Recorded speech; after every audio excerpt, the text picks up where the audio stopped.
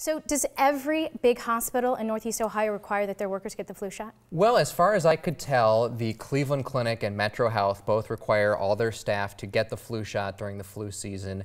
University Hospitals has a requirement for any employee who's working directly with a patient, which they define as within 6 feet of a patient, you got to get a flu shot.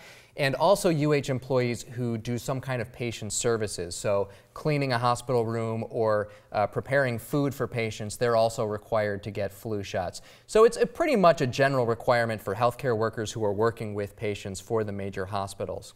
Now, something that the hospitals do to make it easy for people is they offer the shot for free, and they offer it right there on the campus in the workplace. MetroHealth even offers it right in the hallway outside the cafeteria, so you can get your flu shot on the way to lunch. They try to make this very easy and free and require it to be sure that people actually get the shot. And there is some research into this. The Centers for Disease Control does an online survey of healthcare providers, and what they found was that if you make it free, you make it accessible, and you mandate it, it's pretty much guaranteed that almost all your employees are going to go and get that flu shot. That's right. So are any people exempt for the flu shot?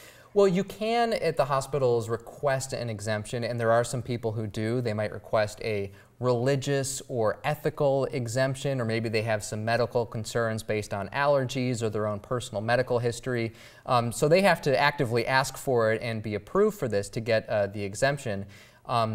Now, I was told that by MetroHealth that they actually have egg-free flu vaccines as well. So if anyone is vegan and they don't want animal products in their shot, or if they're allergic to eggs, they have an option that's available for them too. So, the obvious reason is you don't want to spread the flu or the cold in the hospital with sick people, but why do they do this? Well, that's just it. What doctors told me is these are hospital workers largely. They are working with a vulnerable population of sick people, the elderly, children, people who could be very susceptible to the flu, and that's why they require their employees to get the shot. Flu and pneumonia are the 8th leading cause of death in Ohio, so this is a pretty significant illness that can have a serious effect on people if their immune systems are compromised or if they are ill in some other way. And since the hospitals do make it very easy by, like you said, having it outside the cafeteria and free, do a lot of the healthcare workers, do they take advantage of this? Well, the Center for Disease Control and Prevention, their survey found that about 42% of healthcare workers broadly across the country say that their employer requires them to get a flu shot. Now, that number's higher if they work in a hospital, which makes a lot of sense. And overall, what the CDC found was that 79% of healthcare workers broadly got the flu shot in the last flu season. And that's actually up from 63%, or 64% rather, in 2010. So we can see more and more healthcare workers are getting the flu shot, and a pretty significant chunk of employers require it too. And so if employees, they just object to it, will the hospital fire them for not getting the flu shot? Well, there are examples around the country of hospitals that do penalize workers if they refuse to get the flu shot. Of course, there are these religious exemptions or other exemptions that people can apply for or ask for or claim.